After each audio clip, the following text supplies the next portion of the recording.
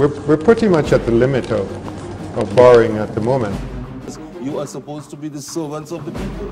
The people are supposed to be your bosses. And to me, the people doesn't even realize that. Good evening. My name is Ralph from St. Vincent and the Grenadines. I'm going to say something that's controversial. CARICOM has gotten in its own way. I want to be very clear that there is a dangerous tendency in our countries. This program is talk about the facts. We must bring the facts.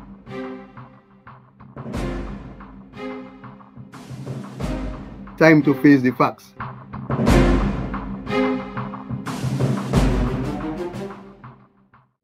Hello and welcome everyone, wherever in the world you are watching this program.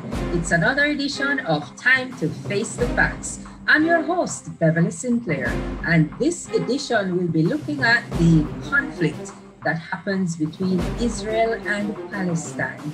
Continuously, I would say. You must be living under a rock if you've never heard about it. And right now, I have a very esteemed panel that will give you some information about these two countries, should we call them two countries, and maybe tell you why this conflict has been ongoing for so long, with seemingly no end in sight. So stay where you are, or if you need to go get a glass of wine, a cup of coffee, whatever, some popcorn, go get it and come right back and join us after the break as we get into some facts about Israel, Palestine, and the ongoing conflict.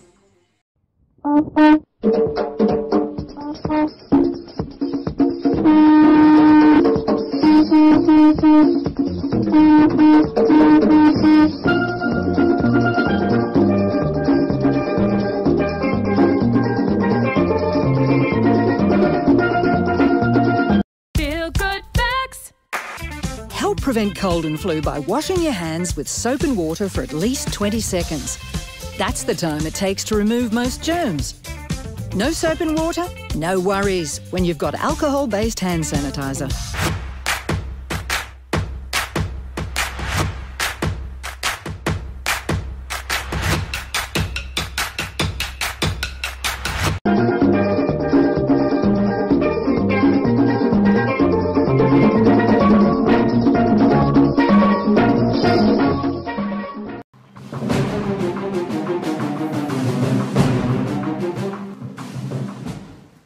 Welcome back, viewers. Happy you stay with us. And for those of you just joining us, welcome. This is Time to Face the Facts. I'm your host, Beverly Sinclair. I have with me quite an, I would say, educated, enlightened, very much knowing panel that's going to take us through the paces as we look at the conflict between Israel, Palestine, should it mean anything to us in the Caribbean. I'm going to ask the panelists to introduce themselves and just to give you, the viewers, a little bit of information about who they are and maybe why you should pay attention to what they have to say. And we're going to start with Mr. Clarence Baker. Good evening, all. Well, Beverly quite eloquently introduced me as Clarence Baker. I'm an ex-media worker, now retired, living in England. Thank you, Mr. Baker. We go to Randall Robinson. Well, good evening, all. I'm Randall, regular citizen of Grenada. Some people know me as an activist. Some people know me on the political scene. Some people know me in the culture and arts. But in this instance, I'm just here to talk about a thing that has concerned me since I was a child. Why does this conflict continue on and on and on between Israel and Palestinians? Thank you very much, Randall. And someone who is no stranger to commentary and putting things in perspective, Mr. Alan Basinski. Good evening, everyone. So I am Alan, and as Beverly says, I am a commentator, self-described. And I've had some years of experience on different platforms in this regard. Thank you very much. But Mr. Baker, you know, I thought you would have said something a little bit more about yourself. You know, he's so modest. And I am going to ask you to tell us about your book that you have put out. I'm not going to leave it until the end of the program at all. I want it to be part of your introduction. Okay, well, I've just published a book, Still in Chains. The new edited version will be out in a week's time because the initial copy were just a limited edition. So Still in Chains is all about the history of the Caribbean, the evolution of the Caribbean, with Grenada at the center, Grenada being the only English-speaking island that had a full-scale revolution. It touches on the history from slavery through to emancipation, the way forward. It touches on Cuba's assistance in Southern Africa. And it's a very, very interesting historical document. Yes, and how can we get copies? Well, it will be, the new copies will be on Amazon or Asa House. And when I come to Grenada, I hope then I'll have it distributed in Grenada. And then you will do an official launch and book signing and all that good stuff? I hope so, yeah. I'm not sure whether I'll be able to come soon because of this COVID, but as soon as I can. Yes, absolutely. We'll surely be looking forward to that, Mr. Baker. Mr. Baker is my old boss, you know. I remember when I used to have to report to Mr. Baker. You remember those good old days, Mr. Baker? Long time ago.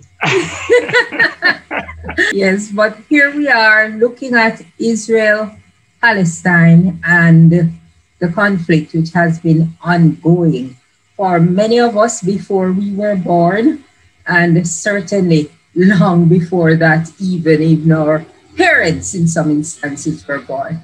And I will start right here with Mr. Baker, since he's already on the floor or was already on the floor, to kind of put in perspective the historical context of this conflict. Popularly, it has been said that the conflict began in 1948. So I wanted to speak to that, Mr. Baker, and put this thing in a historic context. Yes. Well, the first conflict between Israel and the Palestinians started way back in 1920, the intercommunal violence, but it erupted in 1947-48 with the Civil War. Before 1920, however, Jews and Palestinians lived together peacefully in the land. The main problem which caused the violence now is that the European Jews were treated very badly in Europe. There, millions were sent to the gas chambers.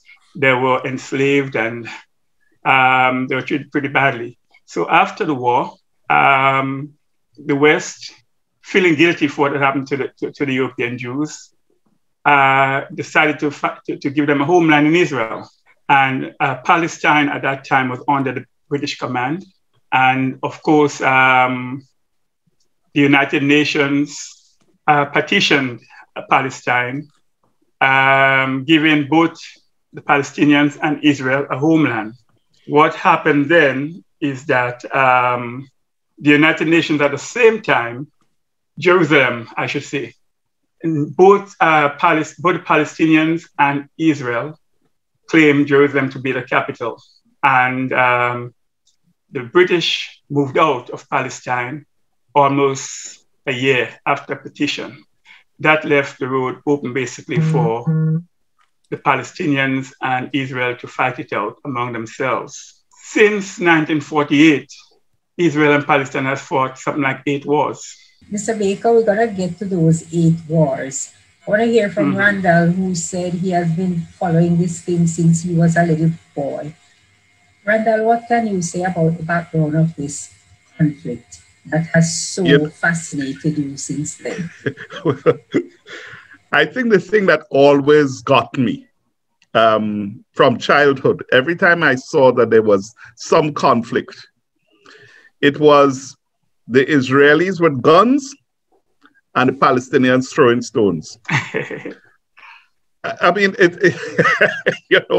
that has always fascinated me. I'm like, you know, you read the Bible and all of that, and you hear about all these stones, you know, and there's always these incidents of throwing stones. And it's the Palestinians throwing stones and being shot with bullets by the Israelis. Now, interestingly enough, you know, I decided I wanted to find out what was, you know, how this thing got started. And interestingly enough, if you go to Wikipedia, they state there that the roots of the conflict can be traced to the late 19th century with the rise of national movements, including Zionism.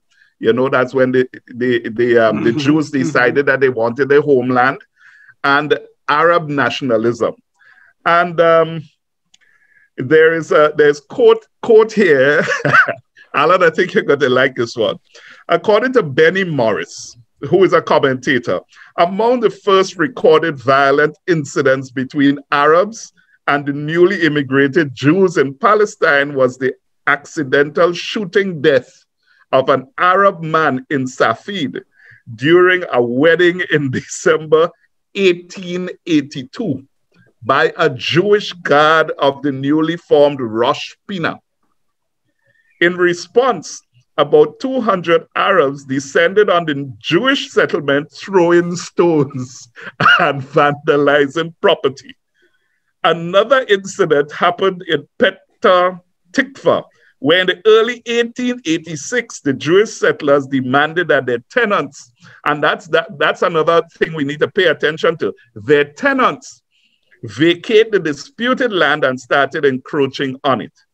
On March 28th, a Jewish settler crossing this land was attacked and robbed of his horse by Yahudia Arabs, while the settlers confiscated 9 mules found grazing in the fields. So, you know, this is where the jackass got involved with the,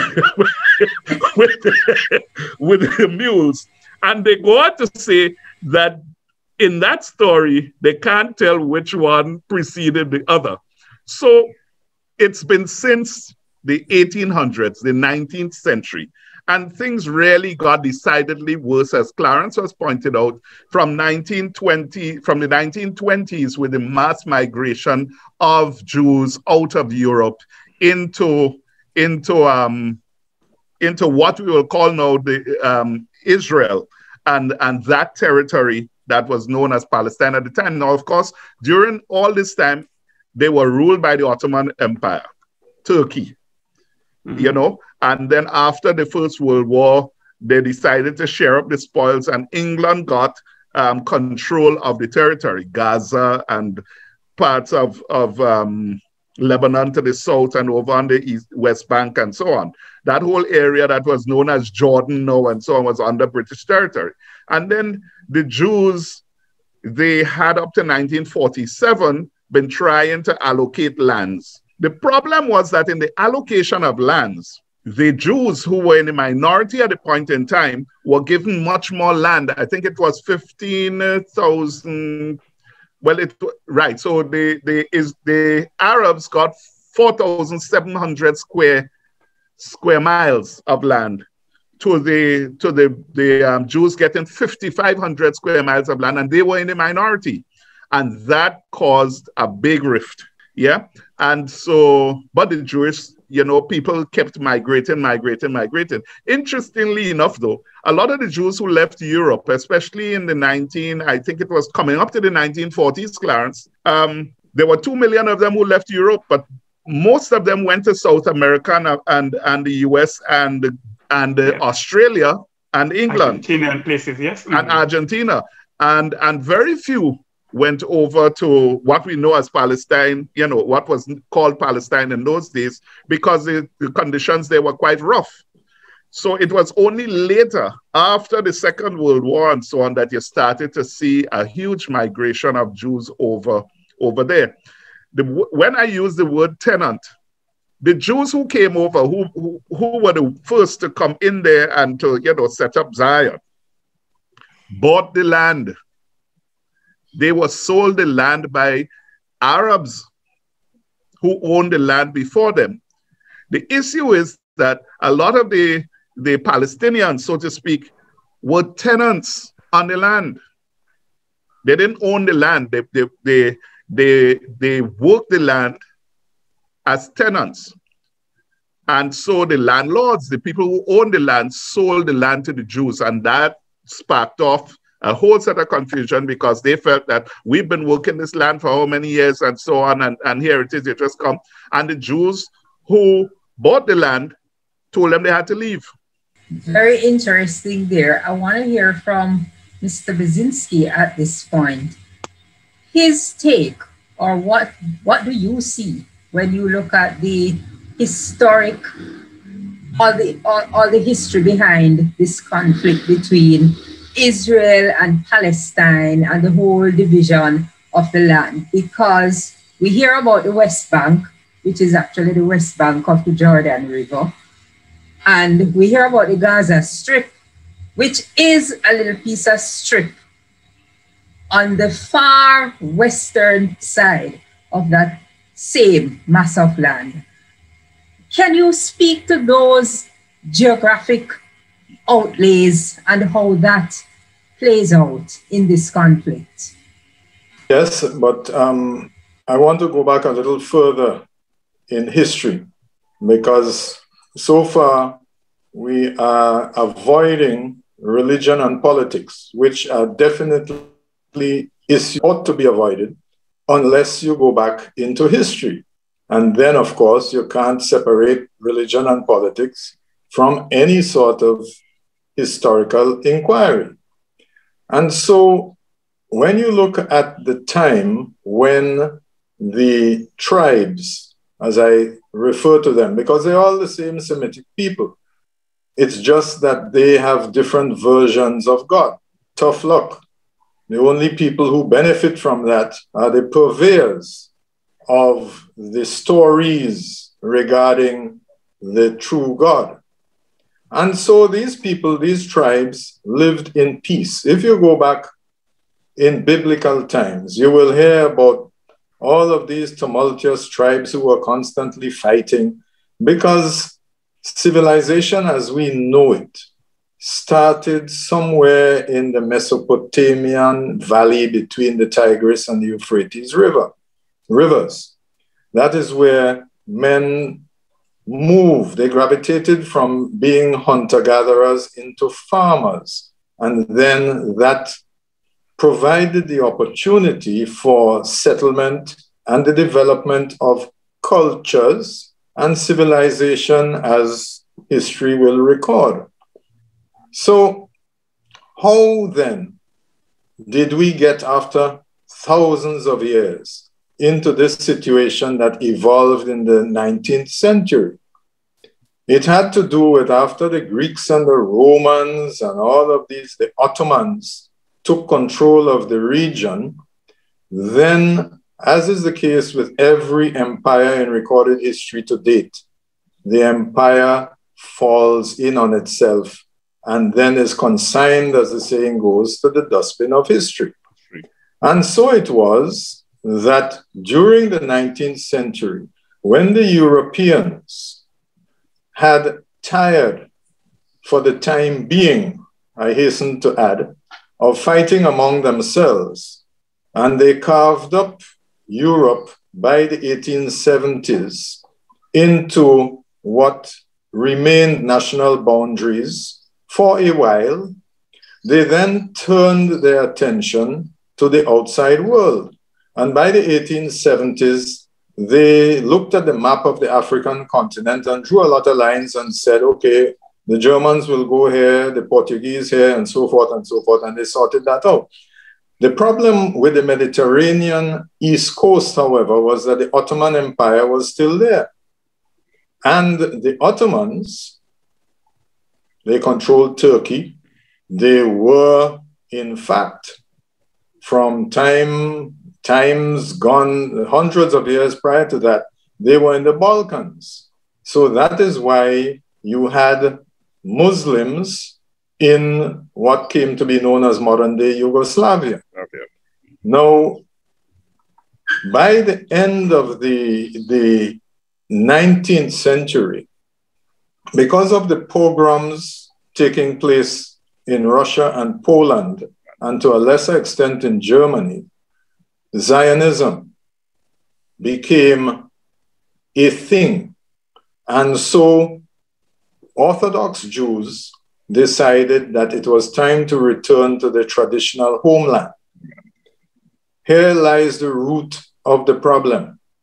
The traditional homeland was in Jerusalem, except that Jerusalem, after the Ottoman conquest some, 900 years previously, the temple had been destroyed and a mosque built on top of the temple walls.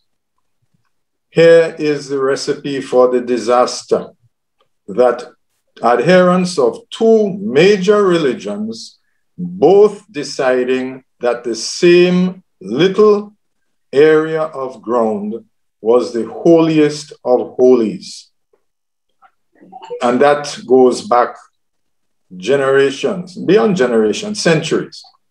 But it wasn't until the middle to the late 19th century that the Jews had the opportunity presented to them to go back to what their extremist religion considered to be their ancestral homeland. Now, so far so good, except that because of the First World War, when again, that started off as a little territorial dispute, an argument between Serbia and the Austro-Hungarian Empire, when a Serbian anarchist managed to assassinate the Archduke and his wife in July of 1914. And because of various alliances, the European powers who were supporting either one side or the other, or in some instances, not because they were supported, but because they wanted to provide a check and balance to Russia, came into a conflict that became the First World War. By 1917, the Russian Empire imploded because of the Russian Revolution. The Ottomans lost the war along with the Germans, and then that provided the French and the British and the League of Nations to establish the first New World Order, if you want. And they carved up the area previously controlled by the Ottomans. They had the mandate, the British mandate over Palestine. So as was said earlier, you had Jordan, you had the French in charge of Lebanon, and the British had a lot more. So far, so good. But then, because history showed what can happen when the power of the empire can be diminished.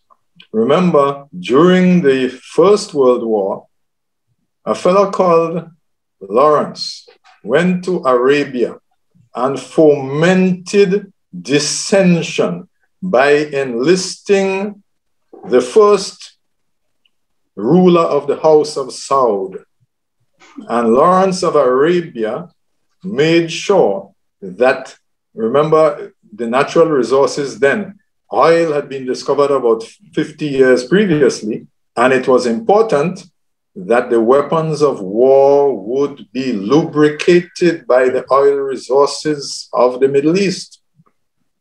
At the underlying reason for all of this is always, and history tells us, it is always the scramble for natural resources.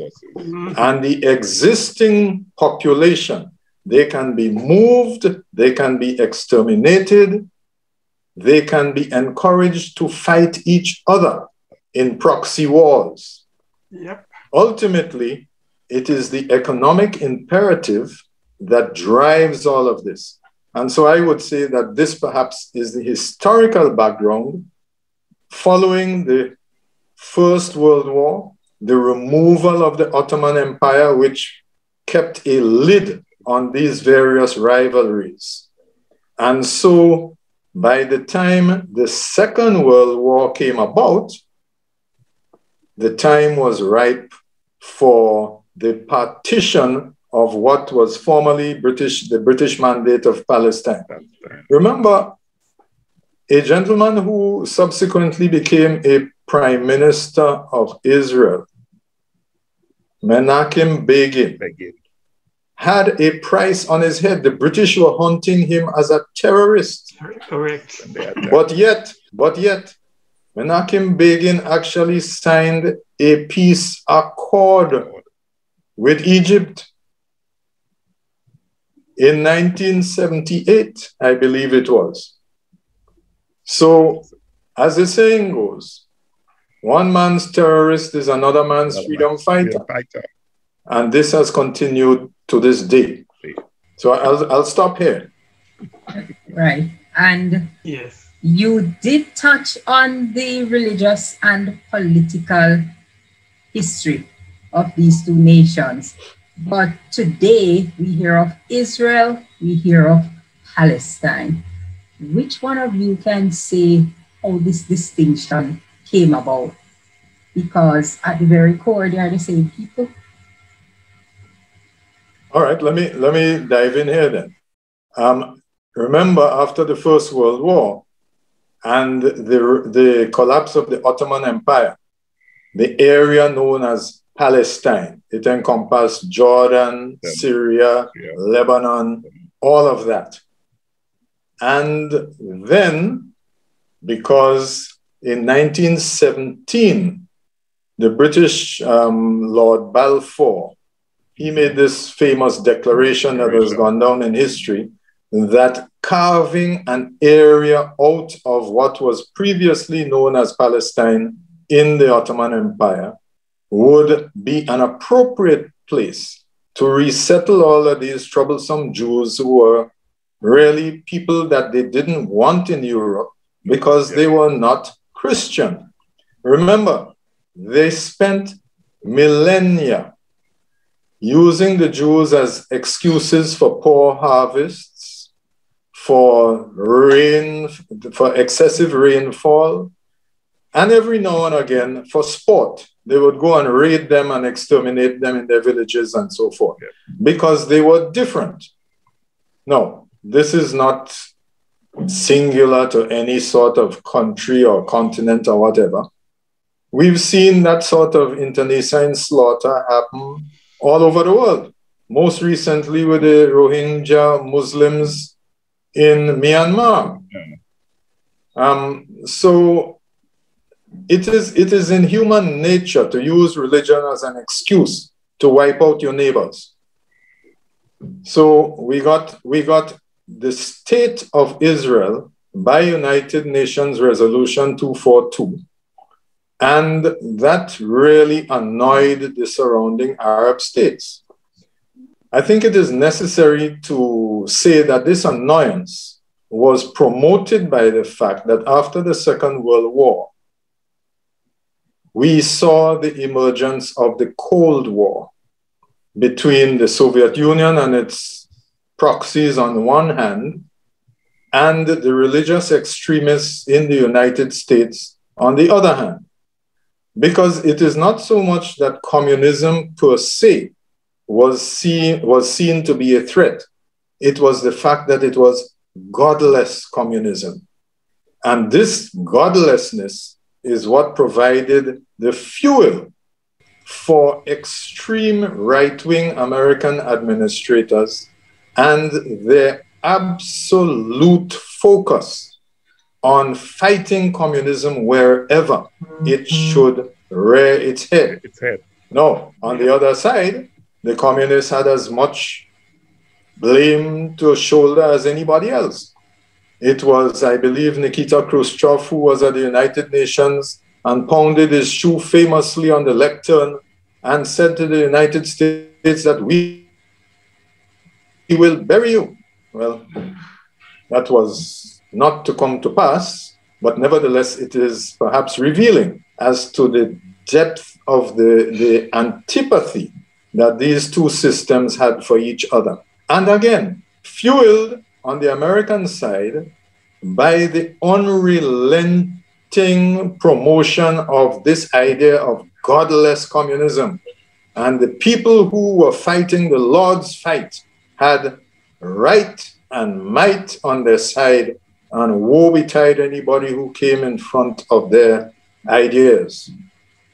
We're going to take a break right here. That's a very good note on which to pause. And when we come back, we will continue to look at where it all started, how it all started, how it has progressed. The conflict between Israel and Palestine, the people known as the Israelites and those known as the Palestinians. Don't go away, viewers. We will be right back on this edition of Time to Face the Facts.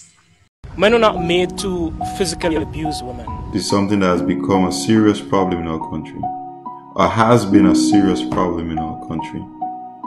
Abuse could present itself in many forms. It could be physical, verbal or emotional, and the most egregious, sexual. It's not a good look. It's not right in no form. So domestic violence against women should stop. How can you hit a woman, beat a woman? Every form of abuse has an effect on the individual abuse, on their family members, on children, even the community as a whole. I'm a man. I came out of a woman. I love my mother. I love my nieces. So to the children, if you're being abused, talk to somebody that you trust and get your message to the person. This has been a message from the Ministry of Social Development, Housing and Community Empowerment in collaboration with its social partners. If you or anyone you know is in need of help, please feel free to contact us at 440-2269. And remember, a life free from violence is possible. Water up to my belly, mattress floating, furniture floating, even the TV set floated for a while, you know? My sneakers were floating just like boats. Floods, they can happen so suddenly. What can you do? Listen, when I saw the portable toilet from the construction site up the road float by, and I realized that all that stuff was in the water. Floods, hazards, take control, reduce your loss. What can you do to help stop flooding? Keep drains and wells clean and unblocked. Find out lots more about floods and other hazards at your local disaster office. A message from the National Disaster Management Agency and SEDERA.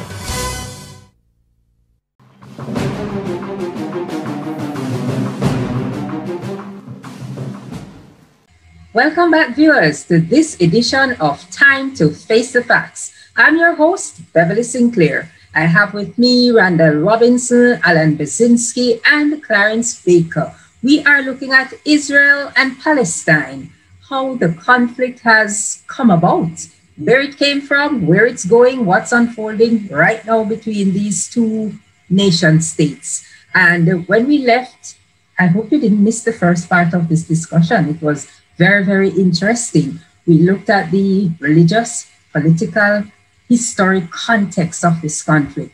And right now, we want to have our guests speak to the issue of the Palestinians in particular. They do not have a country, they do not have a state, they are not recognized as a people then internationally. And we just want to hear from our guests. Randall, how did they get there? You know, there was a word that came up, Arab. The Palestinians, for the most part, identify as being Arabs. So as you said that, I thought, well, who are these Arabs? You know, who are these people that call themselves Arabs? And it seems like they are affiliated with an old Arabic language. But interestingly enough, tradition holds that Arabs descend from Ishmael, who is the son of Abraham. Yes, correct. Right? So the Syrian desert is the home of the first attested Arab groups. Now, Andrew spoke about the Ottoman Empire, and so I'm saying Andrew, Alan. sorry. So naturally, because they were Semitic tribes, and you know, moving from one area to the other, they were more or less nomadic people that moved throughout the region. And because this area known as Palestine is also very known for its rich soil and so on, a lot of them were farming people. And so worked on these farms. And as you heard before, they were tenant farmers on lands owned by other Arabs, most of whom didn't even live in Palestine anymore. They were absentee landowners and so on. So I guess it was through the tradition, that nomadic life, they settled in these rich plains of what is known as Palestine, and have been there for centuries. Now, living alongside Jews, who in that, there were Jews always there as well, you know, but they were in a minority. As a matter of fact, very much in a minority at the times when, in the 1800s, I was looking at one of the censuses that you know, of the region known as Palestine from 1800s coming up, and the Jews were always in a minority. I must get it so that I can quote from it, but it's the only time that the Jews became a majority in the region is within the last probably 50 years or so, because the Arabs always remained in this area called Palestine. The problem is that when Israel declared themselves a state, throughout history, there was no state called Palestine. There was a region called Palestine that people lived in, but there was no state. It was not recognized as any, you know, having the functions or the hardware that creates a state. They had none of that. So when the Israelis declared themselves a state and put all the things in place for that, the Palestinians were left on the outside in this area that we called out the occupied territories, right, where they live, but they never formed themselves into a state. Now, the Israelis, recognizing that, look, we need to do something about this, and the people want self-governance and so on, allowed them to have some semblance of self-governance, and hence you had the Palestinian Liberation Organization and Fatah, and within recent times, Hamas come into the fore. But yet, they have not formed themselves into a state. Interestingly, though, 130 countries around the world recognize Palestine as a state. The 3 countries that do not are Australia, the USA, and England, I believe, is the third one, who does not recognize Palestine as a state. Yeah. So the UN might recognize them, and 130 countries around the world, but 3 of the major ones do not recognize them as a state. And this is the situation that we are in now.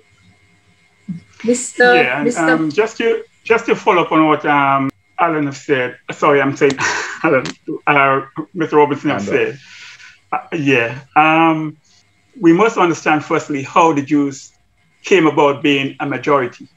They came about being a majority by the European Jews realizing that they had to go to Ethiopia and the surrounding countries to take Jews, original Jews from those countries, and bring them to Israel to boost the population of Israel. Also by the expulsion of Palestinians from the lands that they had beforehand, you know. And so the war, the first major war in 1948 started because the Arabs will not accept Israel as being a state, as Randall has just said. That war went on until 1949. But what that war did, Israel being so powerful an army, when they got victory in that war, they used that victory to expand themselves throughout the territory by expelling people, by taking over lands that was owned by the Palestinians, lands and properties that the Palestinians were on. And that is what the main problem today is all about. There are people, Palestinians, all over the Arab world, living in refugee camps for over 50 years, who cannot even return home. Their homes and properties have been taken over by Jews. You know, and that is the basis of the main problem today. Another dimension to that, you know, not only were they expelled and some ran away, but what Israel did was said, okay, you all out, you have to stay out. We're not going to recognize you because some of them had Israeli citizenship. So they denounced the citizenship and they said that even your offspring will not be allowed to come back into the territory. So they were more or less banished the whole hundreds of thousands of Palestinians to wherever they had gone off to get away from the Israeli conflict, the conflict with the Israelis. And so they were not allowed to return at all. The same way that Israel was asking people to return to Zion, they have not afforded the Palestinians a right of return. So you are right. Correct. Okay, I'm going to come in here now. What Clarence was talking about, the 1948 war. This, again, as I said earlier, it's when you have the international community drawing lines on a map. And so the United Nations Resolution 242 recognized the establishment of the State of Israel. However, they were far outnumbered by the coalition of Arab states that surrounded them. And you had the first war. Naturally, this war led to the displacement of hundreds of thousands of people who previously lived on the land for a very long time, and they lived together. But the establishment of the new nation state of Israel meant that it became impossible for these people to remain neighbors. And so those Palestinians, because they weren't known as Palestinians then, they had to flee or they were driven from their ancestral lands. Many of them ended up in Jordan because Jordan was a very large neighboring territory. Now, as I said earlier, the Cold War is the background to all of this. And so in Egypt, you had a nationalist president, Gamal Abdel Nasser, who is famous for having constructed the Aswan Dam and thus diverting water resources from Sudan, presumably, and other countries, but also resulting in the electrification of large portions of Egypt, his country, that had traditionally been more or less subsistence farmers. Now, when Nasser, who was supported by the Soviet Union, decided to nationalize the Suez Canal, which had been built by imperialism in the 1850s or whenever, he took over the canal. And then, in one of those first instances of a proxy war, the British and the French encouraged Israel to attack Egypt. Yeah. Now, both the Soviet Union and the United States, because they weren't party to this, put a stop to the fighting. Yep. Because they didn't start it. Those fellas wanted any war that started, they needed to know what the outcome was and who would be the people. So therefore, following that, by 1967, the Soviets had armed all of the surrounding Arab states, Syria, Jordan, Egypt, and the Israelis, being that beacon of democracy in the Middle East, according to the American mythology, was advised by American intelligence that this military buildup all around you suggests that you are going to be extinguished. So in 1967 June, the Israelis took a preemptive strike against the Egyptian airfields, and war broke out. The Israelis reached the Suez Canal banks. Naturally, Jordan joined the fighting against Egypt, But air power of the Israeli Air Force is what swung the balance in their favor. And so the famous Six-Day War was over in a week. Yep. But during the course of that, the Israelis had occupied the Sinai Peninsula, the part of Egypt known as the Gaza Strip, and the part of Jordan known as the West Bank, which had borders with the 1948 State of Israel. Well, naturally, having established these new boundaries, Israel was not backing off without negotiation. And so the negotiation resulted in the restoration of the Sinai Peninsula to Egypt when Egypt and Israel signed a peace treaty. Now, what about the West Bank, which was really Jordan and all the people who lived there? Remember, they had fled in 1948. They, in 1970, organized an insurrection against the Hashemite king of Jordan. The Jordanian army ruthlessly suppressed that uprising. Yeah. And that became the origin of the group subsequently labeled a terrorist group, Black September. Yeah. The Jordanian kingdom decided that the best thing to do with these troublesome people is leave them in the West Bank, let Israel fight with them. So that's the origin of the West Bank problem. By 1973, the Russians had resupplied, sorry, not the Russians, the Union of Soviet Socialist Republics had resupplied their Arab allies. And they decided they'd have a war again. Egypt and Syria organized a surprise attack on Israel, which this time the Americans didn't see it coming. The Americans had to provide massive material aid to Israel in order to bring that conflict to an end.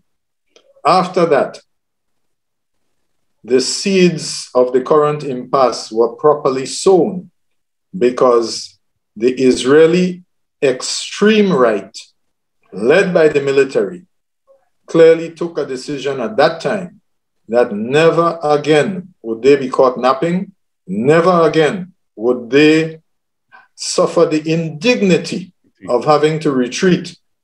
And so they established their positions on the Golan Heights.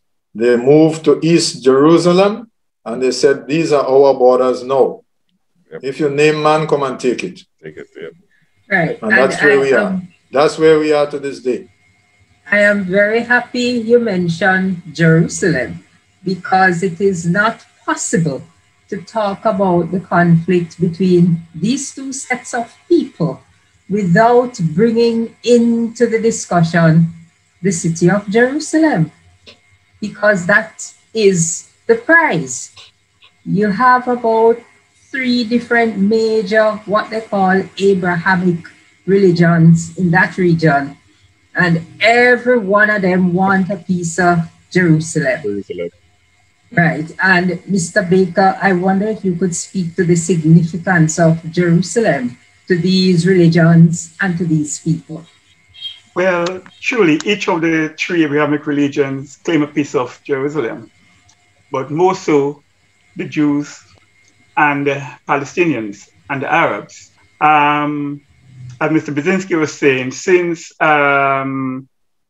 the first war in 1948, Israel and Palestine, Israel fought 8 major wars: 1956, 67, 73, 82, and 2006, and many other conflicts.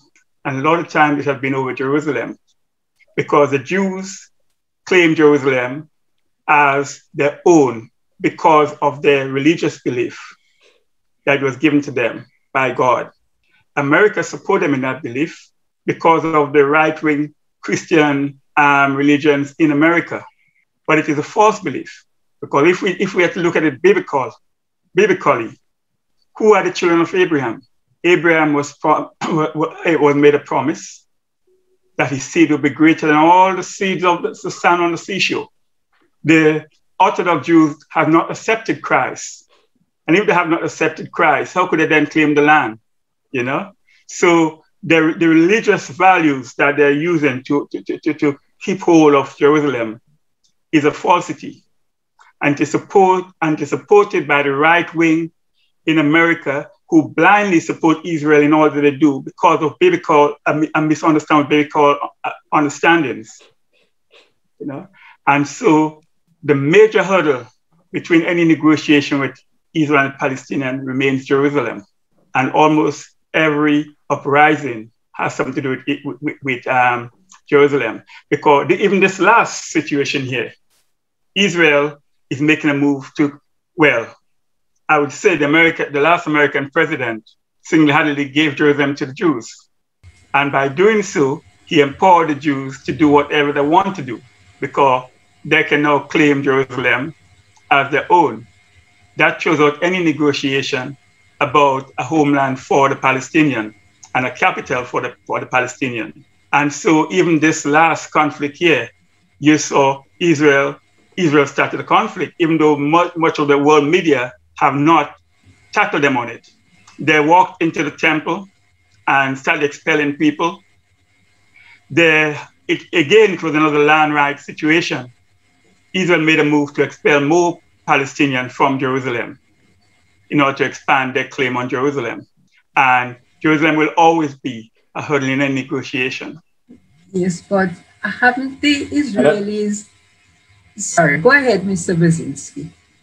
Yes, I was going to say that I think Clarence referred to the temple when he meant the mosque. It's the mosque, I meant the mosque. My apologies, the mosque. Yeah, yes, sorry. Because the problem with the temple was when Jesus chased the money changers out of the temple, as I recall. No, that's right. That was my error, sorry. Now, with regard to these extreme right-wingers, the Christians in the United States who promoted this idea that Israel has this God-given right to Jerusalem. As you rightly pointed out, the last president of the United States, he signaled that he recognized Jerusalem as the capital of Israel by arranging for the transfer of the US embassy from Tel Aviv to Jerusalem. But hold on a second. Those right-wingers in the States are not the only ones. I remember being amazed at the fact that I saw an article published in one of the local newspapers here in Grenada by, I don't know if he's still head of the Assembly of Pentecostals here or whatever, but expressing fulsome support for President Trump because of his move to transfer the embassy of the United States to Jerusalem. And it crossed my mind that these extreme Christian fundamentalists are not only in the American South. We have some of them here in Grenada. These people are the ones who are party to fomenting religious strife at a distance. They are not the ones who are suffering. In fact, they are promoting the suffering of individuals who are used, as the saying goes, as cannon fodder. Mm-hmm. Listen, I saw some statistics regarding the number of rockets fired by Hamas from launching sites in built-up areas in Gaza. 3,500 rockets, near enough. Most of them, 90% of them, were intercepted by the Israeli anti-rocket devices, whatever they call it, so-called Iron Dome. But 10% got through. However, each of the anti-rocket rockets which were fired cost $40,000 to $50,000 US. Mm-hmm. I saw an opinion expressed that Hamas has made a very callous calculation the more rockets that are fired at Israel, the more rockets or anti-rocket rockets Israel has to fire off as well. And at a price of 40 to 50,000 US dollars each time, they will bust them. And it is an economic consideration that Hamas has taken. And as far as Hamas is concerned, just like the Pentecostal extremists here, biblical prophecy will be fulfilled. And in the process, it is irrelevant how many innocent lives are lost. Yes, yeah. So, for 200 Palestinian lives lost, including 64 women and children, I believe, at last count, and 10 Israeli civilians, but Hamas has done the calculation, along with the Iranian paymasters, that it is worth the loss of innocent life if they can cause the Israeli economy to suffer some 60, 70, 80 million dollars in losses. It is just like in the 1973 war. The Arab nations which attacked knew that they had no reasonable expectation of winning it, but they were going to create a significant drain on the Israeli economy, and more importantly, from the Americans who had to replace all the material that was lost. So guess what? Is it really about religion, or is it coming down to, as has always been the case throughout history, economic power? Because let us now look at the land. As you say, who does the land really belong to? Does land really belong to anybody? Mr. Brzezinski, before we go on to who owns the land, we are going to take another break on this edition of Time to Face the Facts. And when we get back, we will look at that. And also, we want to look at Hamas. Because if I remember correctly, that group was labeled as a terrorist group. Don't go away, viewers. We will be right back. Feel good facts. Avoid the most common causes of spreading the flu. Cover your coughs and sneezes with a tissue, dispose of it straight away, and either wash your hands or use an alcohol-based hand sanitizer.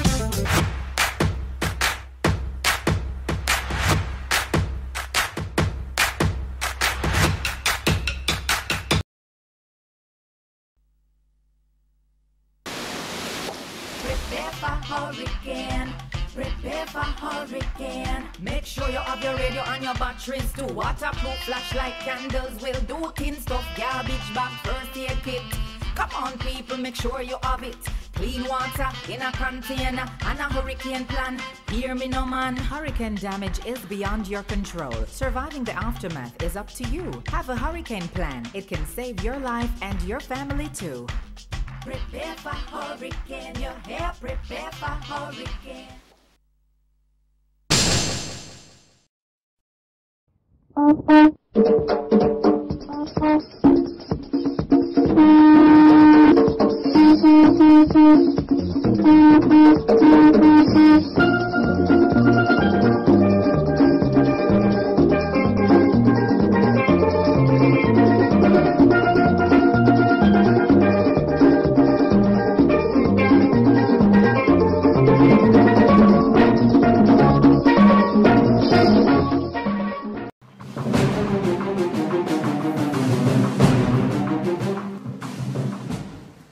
Welcome back, viewers. We are looking at the Israel-Palestine conflict on this edition of Time to Face the Facts. And our panel, very, very knowledgeable. I knew they were, but you hear it coming out. You've heard it coming out in the earlier discussions we've had. Mr. Alan Brzezinski, Mr. Randall Robinson, and Mr. Clarence Baker, looking at the historic context and all that has contributed to and still support this conflict between these two sets of peoples. Before we went on the break this time, Mr. Brzezinski was looking at the whole Hamas effect. And I want him to pick up from there. And Mr. Baker is going to give us a little bit of history on the formation of Hamas and why, how, and who labeled them a terrorist organization. Mr. Brzezinski, please continue. The concept of land is cultural. For example, the indigenous inhabitants of the North American continent did not consider the ownership of land to be a thing. The land was there, it existed, and they moved across the land following the seasons, following the animals on which they depended for their livelihood. And from time to time, they would come into conflict with other tribes, and so they would establish a certain demarcation. But it was clear to them that the land didn't belong to them. It was what they could get from the land.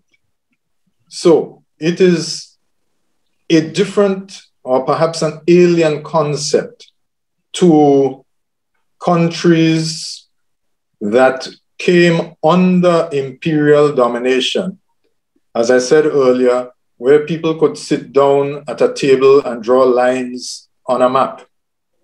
So, to whom does the land belong? I have no question regarding that. The land doesn't belong to anybody. It is whether or not there is an acceptance of internationally accepted boundaries. Now, it is regrettable to say that while history affords us the examples of where these boundaries have managed to remain in place, and also examples of where they have fallen apart. So, for example, after the fall of the Soviet Union, certain states which were previously part of the USSR came into their own, the most notable of which is the former Yugoslavia, which broke up into any number of states. And then, having established new boundaries, they proceeded to go to war with each other on the basis of religious antagonism, which led to the Bosnian and Serbian conflict in the early 1990s. You have in the continent of Africa, where boundaries were drawn which crossed tribal communities. And so, given the opportunity from time to time, they will rise up with machetes and slaughter each other, as happened in the Rwandan conflict. Now, what about what used to be Transjordan and Israel? After the 1973 war, President Jimmy Carter arranged for an initial peace treaty, and that is when the first two-state solution was first put forward. The Palestine Liberation Organization, which came out after the 73 war, led by Yasser Arafat, became the voice of Palestine. But as is often the case with these liberation movements, they became deeply indebted to their sponsors. In this case, the Soviet Union. And as is always the case again, when money starts flowing, there are allegations of misappropriation, corruption, this, that, and the other. So the PLO began to lose its moral authority. And this is what gave rise to elections which the PLO eventually lost in the Gaza Strip, not in the West Bank. Hamas became in the eyes of the people in Gaza, their legitimate spokespeople. Yes. Now comes the fly in the ointment. Iran. Yes, but before we get to Iran, Mr. Baker is going to tell us about Hamas, that organization, Mr. Baker. Yes, well, as Mr. Brzezinski was saying, the PLO became the voice of the Palestinian people. It was with the PLO that the peace treaty was signed. But Hamas started as a community organization. Hamas fostered a support in Gaza by feeding the people and looking after the people.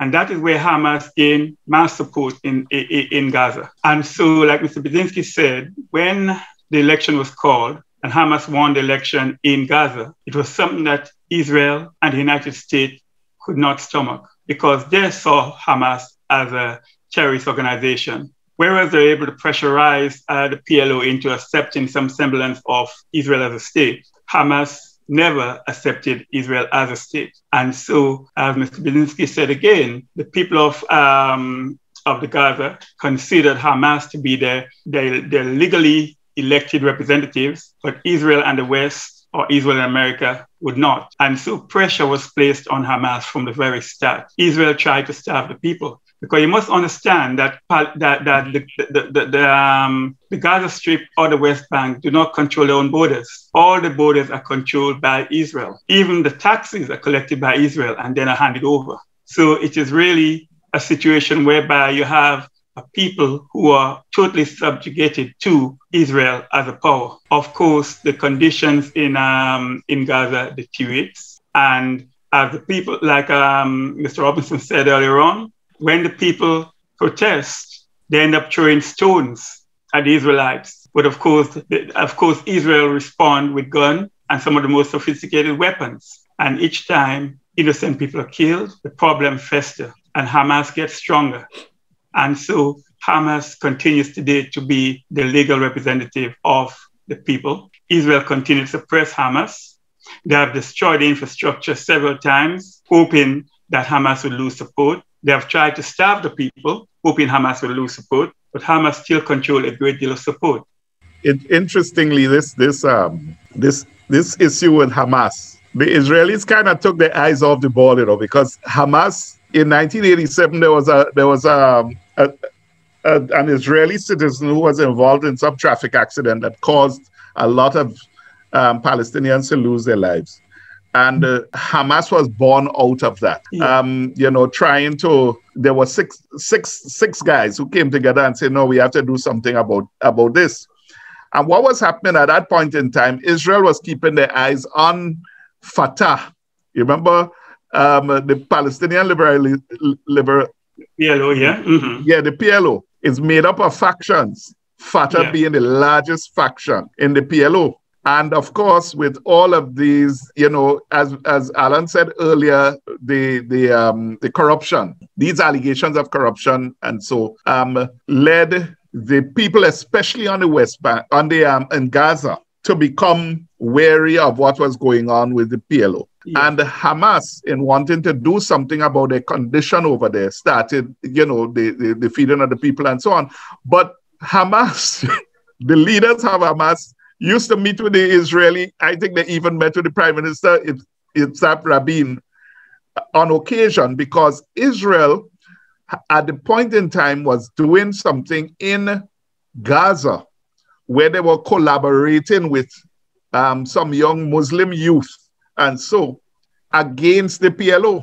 And so they took the eyes off Hamas and that organization that was building under the underground, so to speak, right? So the collaboration, when Israel was thinking that they were collaborating with people who were going to influence what was taking place with the PLO over on the West Bank side, didn't realize that they were collaborating with people who were extremists in their own right and did not, and so were not going to recognize Israel at all as having any kind of authority and being in the place. So by the time in 1989, when Hamas carried out the first so-called terrorist attack against the Israelis, they snuck into Israel, killed 2 soldiers and kidnapped 1 and kept him over in Gaza. The Israelis launched all kinds of things to find that guy. They could not find him. Eventually, Hamas negotiated for the return of this soldier. I forget his name now. Shalit, I think was his surname. 1,000 and something imprisoned Palestinians were released to get that 1 soldier. That's correct, yes. Mm-hmm. Including some who had caused 900 and so of the people who were released were soldiers for the Palestinian soldiers, so to speak, who were responsible for the deaths of more than 569 Israelis. Yet they were released, you know, to get that one soldier back. And it makes you wonder, what's the price of a Palestinian life? You know, you could get 1,000 men for one Israeli soldier. Kind of tells you what the mindset is, you know. And so we look on at this conflict playing out. You have 2 million people living in how many square miles is Gaza? It's 20 miles long. It's probably a mile wide, so it's probably 20 square miles. 20 square miles, so yeah. It's probably a little bigger than Carriacou. If we wanted to talk about that in size, 2 million people live in that territory. So you could see that they're packed up like sardines in there, right? And they don't have a port. They have no access to medical treatment unless they go to Israel. I mean, you know, well, when I say medical treatment, they will have basic triage available to them in the Gaza Strip. But anything more serious, you need to go to Israel. There were 5 points that you could get to Israel from Gaza. That's reduced to 3. And on most days, it's only 1 that you have to go in. For everything that you need must pass through those checkpoints. They don't have an airport. They don't have a seaport. They are blockaded. So you talking about people living in an aquarium, well, almost an aquarium, because you could see, you know, you could see what's going on inside there. Unless they probably put up some cardboard on the side of the walls of the aquarium. And the Israelis are firing bombs down into the aquarium. You don't think that eventually, even if you think the fish are going to take offense and start to do something to, you know, to say, I live in here, you know, right? And so it continues to baffle me that this thing is perpetuating beyond this. And to think of what the Jews had to face in Europe with all the pogroms and so on, and to perpetuate that now in 2021 against people who you could say are in the same kind of circumstance. I mean, really. That Alan, is something that always baffles me, because the Jews will profess they had the worst under Hitler, and yet they're going to do the very worst to the Palestinian people. Now, if you have experienced such bad things in Europe, why would you want to do the same to other people? You know? And I wanted to just expand on that, because we have to also understand that the settlements, the expansion of Israeli settlements is a major factor in the problem. Yep. Because the way Israel has divided the Palestinian territories, they make sure that they cannot be united as one. Israel remains in between. Yep. Israel remain in between, so that they control them in blocks. Yep. Right? And Israel, not wanting to have any real settlement, continues to expand the settlements. And each time they expand the settlements, the Palestinians take offense. The Palestinian youth will rise up. And when they rise up, then the most sophisticated weapon to use against them. Right. Okay, my turn. Yes, Alan. Reference was made to underground. Underground is a useful reference with regard to how the West Bank, I beg your pardon, the Gaza Strip is supplied. They have become experts in constructing tunnels, both on the Egyptian side, as well as presumably to receive from Lebanon, to receive material from that side as well. So it is not, in fact, that you're looking into a fish tank. You're perhaps looking more at well-established infrastructure, because notice that I think Clarence made reference to the fact about all this infrastructure having been destroyed. But the infrastructure is destroyed after it has been rebuilt. Now, how is it being rebuilt? Built, yeah. And here we go to, I mentioned Iran.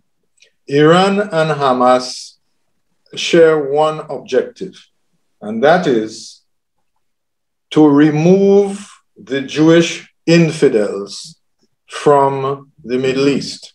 Iran and the United States have a long history of conflict because after the Second World War, there was a so-called democracy in Iran, which the Central Intelligence Agency managed to get overthrown, I think, in 1953, and they put in the Shah.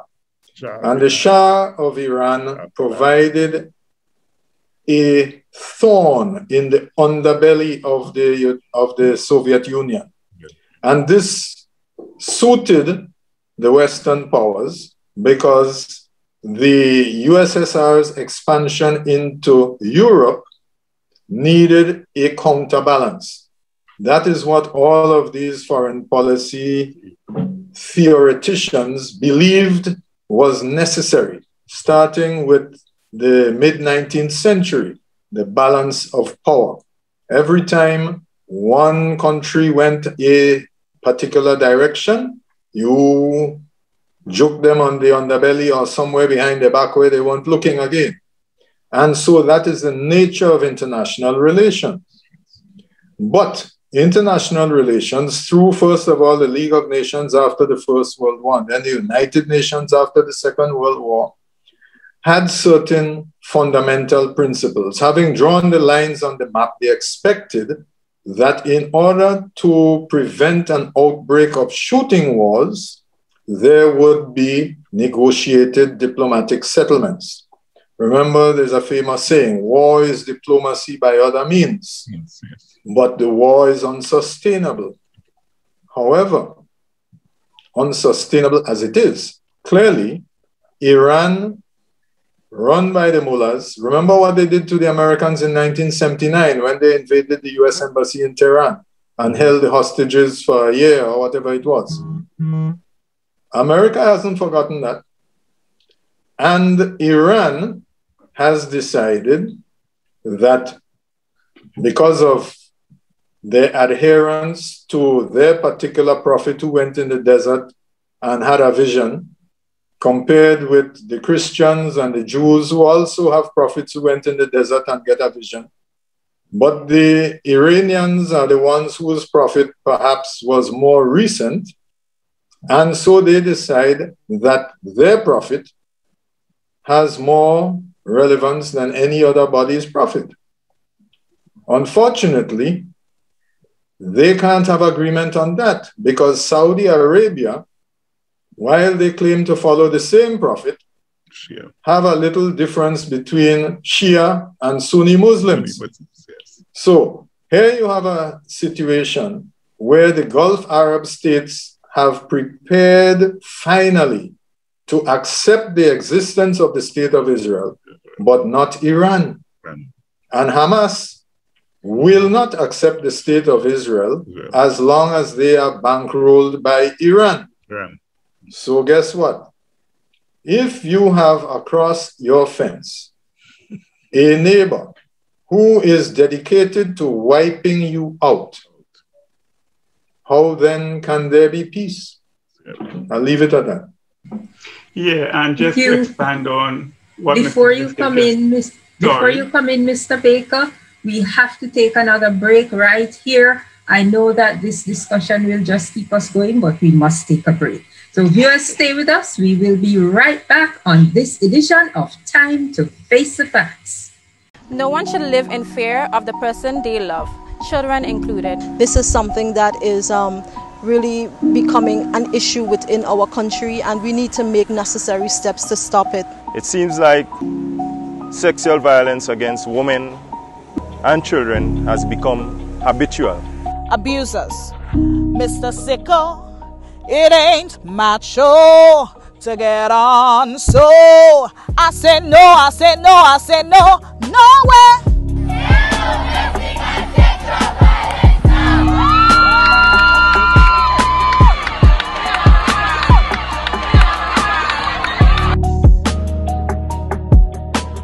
This has been a message from the Ministry of Social Development, Housing and Community Empowerment in collaboration with its social partners. If you or anyone you know is in need of help, please feel free to contact us at 440-2269. And remember, a life free from violence is possible.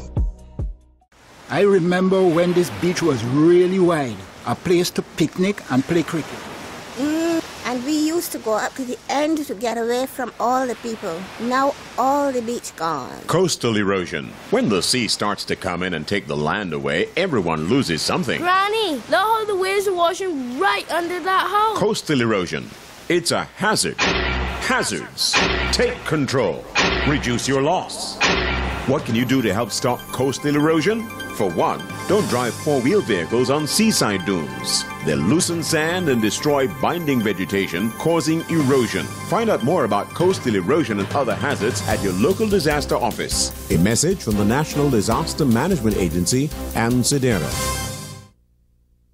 With so much information about COVID-19 on the news, children can become overwhelmed and even fearful, especially if they have a medical condition. As a parent, you can help to manage your child's fears and anxiety. Provide your child with the correct information about the virus. Remind them to wash their hands frequently with soap and water and to cover their cough and sneezes with a tissue or into their elbow. Monitor what your child sees about COVID-19, especially on social media, where the information may be misleading. Be aware of your own response. Instead of panicking or appearing anxious, reacting calmly could help to allay your child's fears and anxiety, and they too will model your behavior. Remember, how your child responds is dependent on you.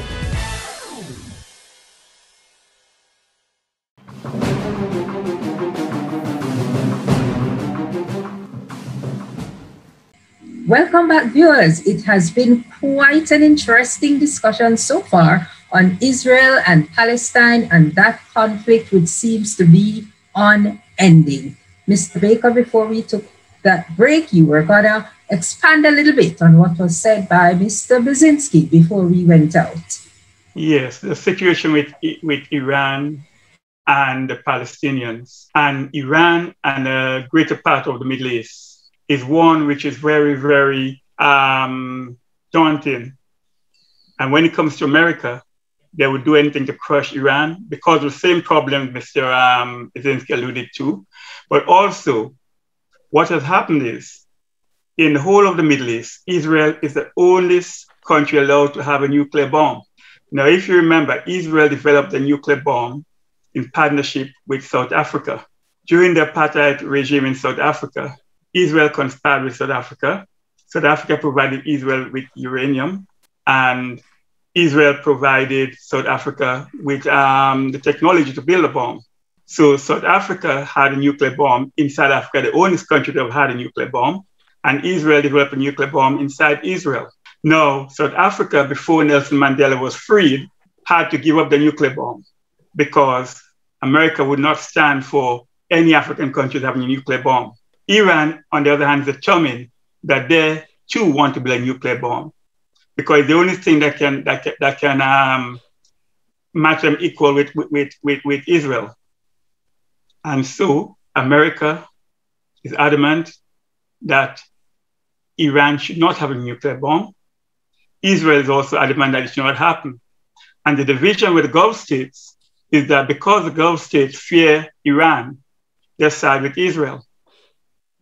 And so the problem has become even more serious, with Arabs siding with Israel against other Arab states and so on. Having said that, though, bear in mind that the Iranians do not consider themselves Arabs. They're not Arabs. They're no, they don't consider themselves Arabs. No, that's right.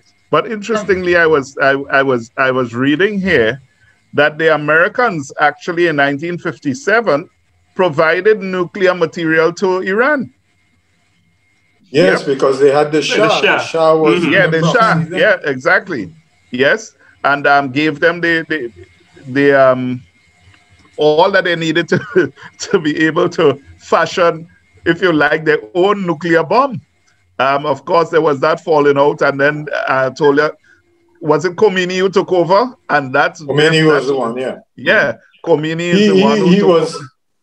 Yeah, he was the one who saw himself as the natural successor to the prophet, peace be unto him, and that they would then proceed to re-establish the reign of Islam throughout the known world. The problem with the Ayatollah and all the mullahs is that their idea of the known world is rooted in the 8th century. And so they really ought to have little relevance. If you look at what has been happening in Iran, there is, 2 generations now of younger people who have come up chafing at the bit because they want freedom from these ancient religious extremists. But remember that with the Revolutionary Guards, it reminds me of the situation in Venezuela when the late Hugo Chavez provided a 40% salary increase to the army to ensure that he would remain in power. And so in Iran, you have the Revolutionary Guard. They get the best of everything while the masses see trouble. But that is the nature of dictatorship, whether it is right-wing extremism or religious fundamentalism. That is the nature of it. That is why you can get a retired US Army general musing in public to the effect that why can't a military coup take place here in the US just as it did in Myanmar? The problem with extremism is that it brooks no rational argument whatever. You cannot have any sort of engagement with extremists. And so, regrettably, in spite of the fact that for 75 plus years, the solution has been there, 2 states. When the British decided, in furtherance of it was a collapse of the British Empire, even though the British didn't realize it at the time, but after the Second World War, the empire was no more. And India became the obvious place, the largest area of the world under British domination at the time, became the area for a post-colonial independence experiment. And India was granted independence. Lord Mountbatten was the last viceroy of India. Well, religious extremism, the Muslims and the Hindus refused to live together, even though under British rule, they had lived together within the same borders. But it didn't happen. And so there was a partition between India and Pakistan. And the Muslims went to Pakistan. The Hindus who were in the area that became Pakistan moved to India. Hundreds of thousands of people died. Then these Muslims weren't satisfied. The ones on the eastern side now declared independence from Pakistan and set up Bangladesh. A godforsaken place where every year the monsoon comes in and kills 100,000 of them like nothing. But they don't miss them apparently. No, because they could make another 100,000 every year, And so, but gentlemen, you have talked about Hamas, the Iran effect. We mentioned earlier that 130 countries really support Palestine to become a state. But in the midst of all of this conflict, where is the support for Palestine? Who comes forward to train the Palestinian army and to fund them and to arm them and to ensure that they are fit for battle?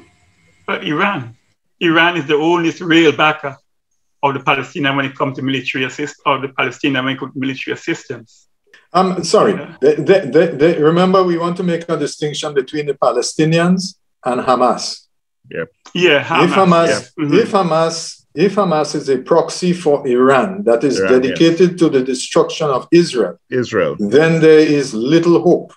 That is why, as I was saying, we've had the solution staring us for 70 plus years. 2 states.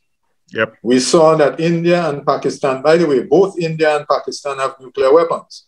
Yep. So that is a question of mutually assured destruction. Now, in the one case of Iran, Iran wishes to acquire nuclear weapons, not for defense, but for aggression. Yep. And so, bearing in mind the history of what has taken place in the Middle East, I think it is fairly obvious that anytime they get close, the Israelis will take preemptive action. And these days, it doesn't have to be by an airstrike. It's called cyber terrorism. Yes. I believe there was something in the news fairly recently where there may have been some cyber attack on the nuclear ambitions of Iran. That was blamed blamed on the Israelis. I think I saw something like that, or was it the Iranians attacking some nuclear facility in Israel? There's something going. There was something recently that's going on. The other way around. The other way. I think the hackers. Yes. Presumably, the Iran either suffered a hack attack. Yes. Or something blew up, maybe due to their own incompetence. Who knows? Well, it was blamed on a cyber on a cyber attack. So they got into something and caused it to blow up. So that's been going on. But remember, Hamas also has Muslim Brotherhood roots, and so they were supported by the Muslim Brotherhood, and some of the mosques who are loosely affiliated with other entities in the Muslim world. So it cannot be just Iran. They're getting help from other entities. They were born in that, and so that is happening. Though perhaps the majority is coming from Iran.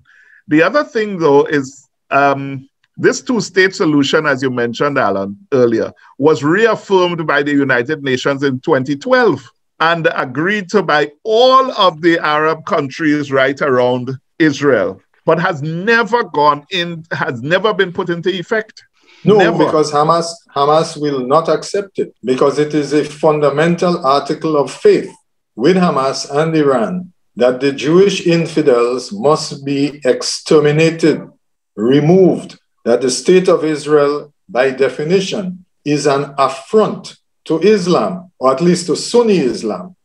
Right. Sorry, wrong Islam. Shia Islam. Yeah. Mm-hmm. Yes. Because the Saudis' brand of Islam is that it's all about the money. Yeah, and you have to understand that Hamas it may be seen as left-wing terrorists and things like that, but Israel is very far-right-wing. So you have two very opposing forces, the far right and the far left, who will not accept each other. Hold on, Clarence, because having brought in the issue of money, the Israeli government, and hopefully Netanyahu is about to lose office. Yep. Going back to Prime Minister Rabin, who was assassinated by an extremist Israeli settler. Mm-hmm. Rabin was a promoter of the two-state solution because you had first of all Jimmy Carter's peace treaty between Egypt and Israel. Then you had in 1993 you had the Oslo Accords with Bill Clinton. Mm-hmm. You remember Yasser Arafat shaking hands with the Israeli Prime Minister. Yep. And as a result, an extremist Israeli settler assassinated the Prime Minister of Israel. Mm-hmm. Yep. So these extremists on either side, as you're saying, Clarence, they are committed to hindering any resolution. But extremists ought to be in a minority. Yeah. And that is why there is currently some hope, because this latest coalition, which may form a new government in Israel, for the first time actually includes an Arab-Israeli party along with the others. Yes. Who knows? Who knows? But the sticking point remains that unless the neighboring states are prepared to accept the existence of the state of Israel, then peace will be a pipe dream. Can you imagine if 50 years ago, say, that there had been a negotiated settlement and that Israel had withdrawn to the pre-1967 war borders? Yeah. The entire area could have been so much more advanced. Yep. Right now, the advances in the economic advances have taken place in the Gulf states and in Israel itself. Israel is a center of technology and economic activity in the Middle East. It is an example of what can happen when there is peace. But not for, I was going to say, oh, you said the thing? You can't, religious extremism is not concerned with peace, but only the fulfillment of biblical prophecy. But interestingly, I was reading, Alan, I think I saw on something on, was it? It's either MSNBC or CNN last night, that this coalition, the only thing that they are united on is to get rid of Netanyahu. That's the only thing. And that guy who is the enemy of my enemy is my friend. And how you think we're going to get rid of? I get you. but here it is. Here it is that they are saying that the successor may be even more an extremist, more right-wing than Netanyahu. But he only got 2 years. That is true. That is true. He only got 2 years. But they can do a lot in 2 years.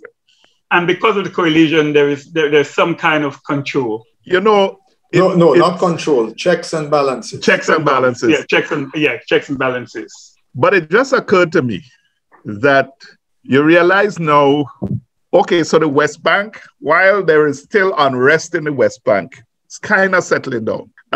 Jerusalem has always been that hotspot for everybody. And Netanyahu, I guess, because he was seeing his political hopes vanishing into the twilight, probably stirred up that confusion, this last set of confusion with the Al-Aqsa Mosque and so on around the end of Ramadan. So that this conflict would have catapulted him back into popularity and so get him back, so there was that as well in the mix. However, if Gaza continues to present an insurmountable obstacle to peace in the Middle East, I'm not talking about just in Israel, but in the Middle East, because now you find that the Arab states surrounding are now coming together to buy into the peace and the prosperity that peace affords. Gaza may be sacrificed. And so they better know what it is they are doing if they continue to be a proxy of a place like Iran who wants to get rid of Israel. I'm just saying. Clarence made the point earlier that Hamas came to prominence because they were feeding people. Yep. We are familiar with the concept of eating a food. And this is how you get people to follow you. And the people remain downtrodden and oppressed. Hold a second there, Alan. So the Hamas group started out as an NGO and then it became a political organization. Don't go there. Good segue there. You see, I'm just highlighting that the concept is not new. No, it's not new. It's not. There is nothing new about it. I was looking at a Latin phrase the other day. I can't remember the exact Latin, but the English translation is for God and country. And it is well known. Not only is it the motto of a secondary school here, but it is a motto that has been used for organizations for a very long time. Typically for educational purposes, sometimes for military purposes. So I am always concerned when I see For God and Country, because the most recent place I saw it was as a backdrop of that right-wing convention addressed by the retired General Mr. Flynn. Yep. And so you get these people who promote For God and Country, or in the Islamic context, they are soldiers of the Prophet or whatever it is. And they have their agenda. Some of us don't know whether their agenda has to do with objectives on earth or in heaven. Because some of them seem to be in a big rush to get to heaven. What nobody has let them know is that the promises that used to await them in heaven, all of them finished. Okay, gentlemen, we are going to take our final break here on this program. And when we come back, we will just have time for you to give your final comments on this whole Israel-Palestine conflict and anything else you want to throw in the mix. Viewers, don't go away. We will be right back.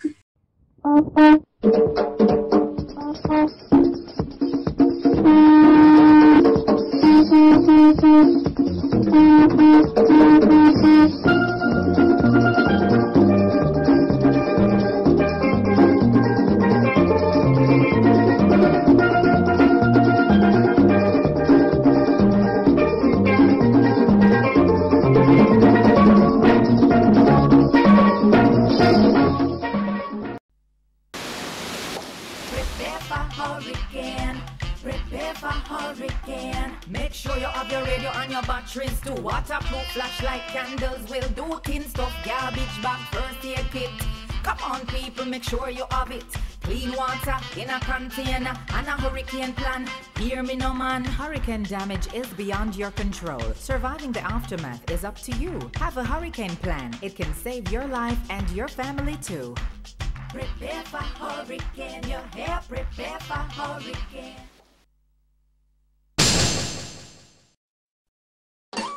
Coughs and sneezes spread diseases, so cover coughs and sneezes, please. Not with a rag or bandana. They trap germs. When you use the rag again, you put germs on your hands and everything else you touch. When you cough or sneeze, cover your mouth and nose with tissue. Throw the tissue in a bin and wash your hands afterwards. If you don't have a tissue, cough into your sleeve or elbow. Alcohol-based hand sanitizers are also effective in cleaning hands.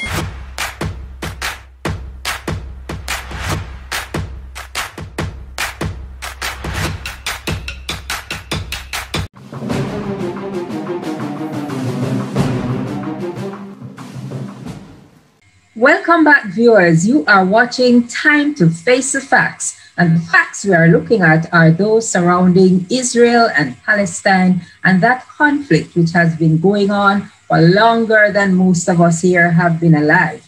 I have with me a very esteemed panel, Mr. Alan Basinski, Mr. Randall Robinson, Mr. Clarence Baker, and we have certainly surfed the historical context of this conflict. And right now, we're going to hear from them as they give their final thoughts on this program. Not the final thoughts on the issue, just for the sake of this program, because, you know, we are constrained by time.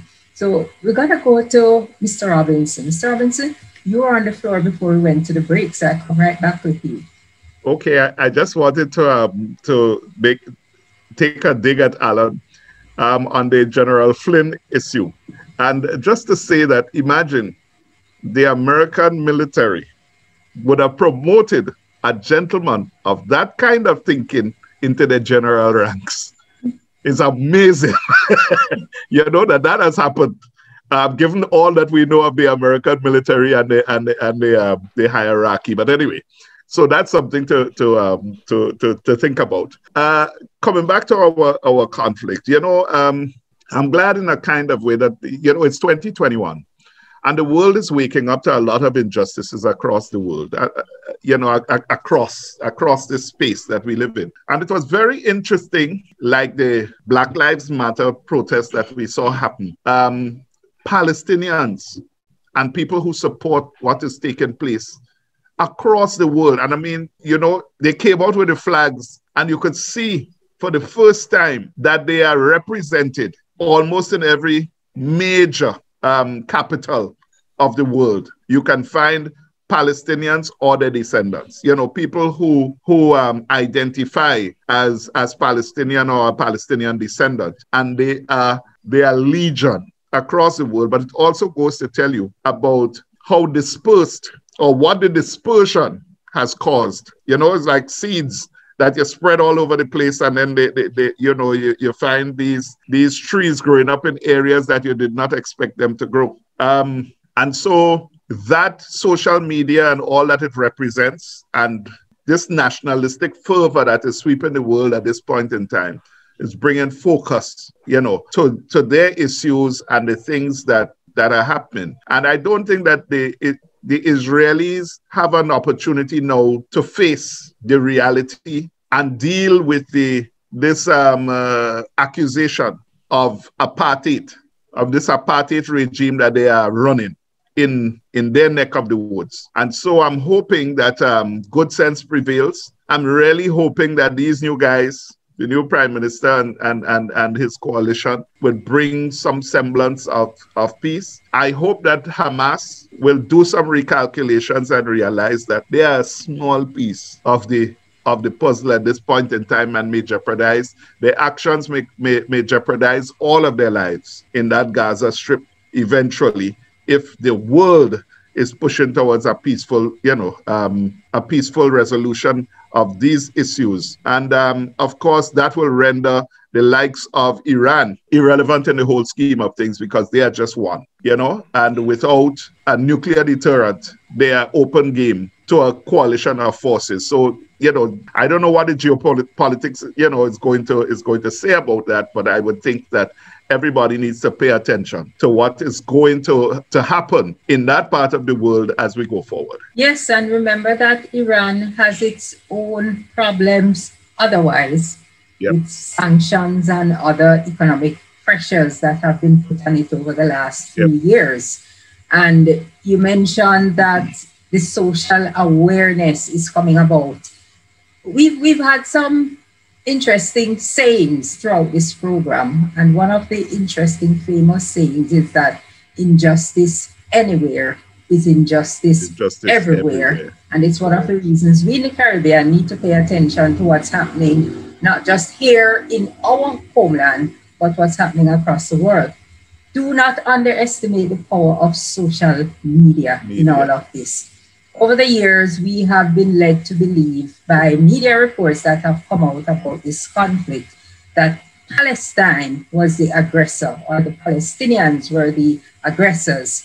And as social media bring more of the news from on the ground, and you have news outfits like Al Jazeera going in with a more unbiased viewpoint, and we really look at what is happening there, we can see the imbalance in the conflict, where the Palestinians are not as well armed or well supported as the Israelis. If you look at the body count, it's like 23 Palestinians die for every one Israeli. So it is really, really an imbalance, a military and a social imbalance, what is happening there. But I want to hear from Mr. Baker. Mr. Baker, as we come to wrap up this program, what is kind of your prognosis? How do you see this going forward? Well, it is my hope, Beverly, that the world have not given up on the two-state solution, because it seems like Israel has given up on it.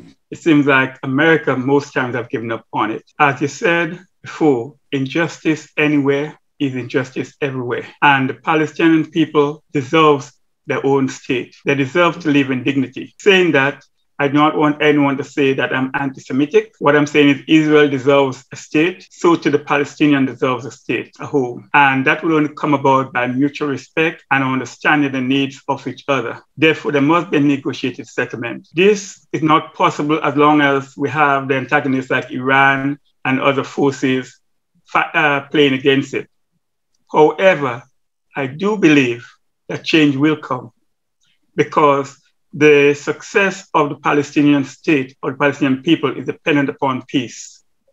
And there'll be no peace if if they are under attack from Israel and Israel under attack from them, and it is a dream to think that the Palestinians can move Israel out of the territory. Israel is there to stay. Therefore, there must be a negotiated settlement that brings justice to both sides. Thank you very much, Mr. Baker. And Mr. Bezinski, you will have the last word. Those points Clarence has just made are echoed by a former Israeli Minister of Foreign Affairs and Justice Minister, J.P. Livni. She was the chief negotiator in the last 2 rounds of the Israeli-Palestinian peace process. She has written an essay just this May in the New York Times, and I will just quote 2 short paragraphs. The argument over historical narratives hasn't changed. It won't. Those on both sides that insist on forcing their narrative on the other side or turning the conflict into a religious war cannot make the compromises necessary for peace. This is true also for those from the international community supporting one side and denying the rights of the other. This is destructive and only strengthens extremists. Peace, based on the vision of 2 states for 2 peoples, gives an answer to the national aspirations of both the Jewish people and the Palestinians and requires compromises by both. So Clarence could have written this himself. Is that it, Mr. Bezinski? That's it. That's it. All right. Well, I thank you all, gentlemen, for sharing your insight and certainly your knowledge of what is happening in the Israeli-Palestine conflict. A religious war can never be won. There is no war that can ever be won. Singing Sandra, that was one of her famous songs. The war will go on. It cannot be won. As long as people continue to fight, there is no winner. There is absolutely no winner. And I agree with the sentiment expressed here. Israel deserves to be its own state. Palestine deserves to be its own state. And there has to be some coming together of reason. You have rested some hope on the coalition that's coming forward now in Israel, that will make a difference. But there has to be some table where reason sits and all the ideologies are put aside. You just cannot continue waking up every day to bombs dropping on your country. You don't know who's gonna die next. I looked at a documentary with the effect all this is having on the children.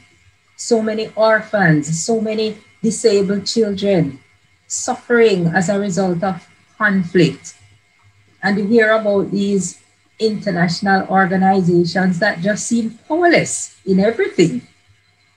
It just continues on and on. We're in 2021. And as we've discussed here, this thing has been going on for more than a century, more than 100 years. It has to stop. It needs to stop. And we call on all the countries, all the international organizations, and all the citizens of the world who know what peace is, who seek justice everywhere, to do what you can to end this conflict and to have some peace in the Middle East. And that's our program, folks. So happy you could have stayed with us for this edition of Time to Face the Facts. And we invite you to join us again the next time another edition of this program airs. So long for now.